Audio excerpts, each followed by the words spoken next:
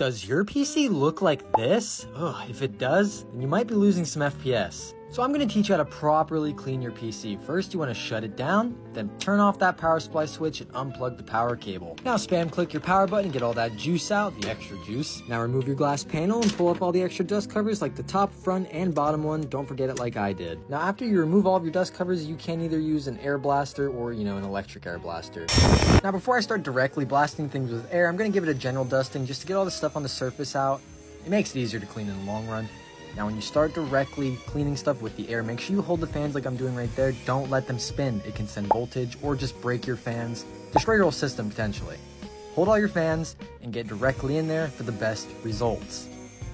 Now after you get all your fans, give it another general dusting, get anything that came off and is now laying in your system again. I found a peel. That was pretty cool. Now clean off your dust filters and the top, whatever you got to take off and, extra stuff that you took out.